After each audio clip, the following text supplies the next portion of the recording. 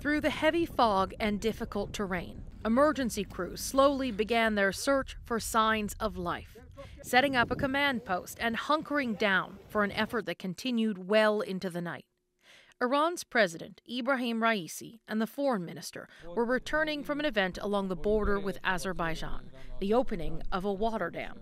The chopper took off reportedly without incident before encountering bad weather. In an interview with state television, Iran's interior minister said the helicopter was forced to make what he called a rough landing.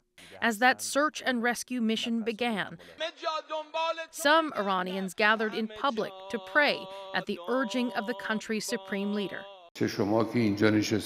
Ayatollah Ali Khamenei called this a disturbing incident, offering prayers of his own for the president and his companions.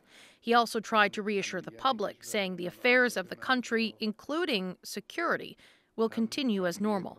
The helicopter crash comes at a time that Iran, both political system, the economy, even the military, are all in crisis. Raisi was elected in 2021, leading as the country experienced high unemployment and inflation, facing intense anti-government protests over the death of Mahsa Amini, the young woman taken into custody because police said she wore her hijab incorrectly. Abroad, Iranian tensions with Israel and the West remain high, with Iran supporting Hamas and other proxies in the Middle East.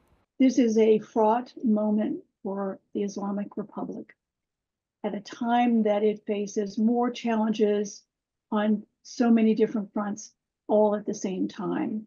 Experts warn it's too early to say how this could impact the war in the Middle East. U.S. President Joe Biden has been briefed on the situation and is monitoring developments.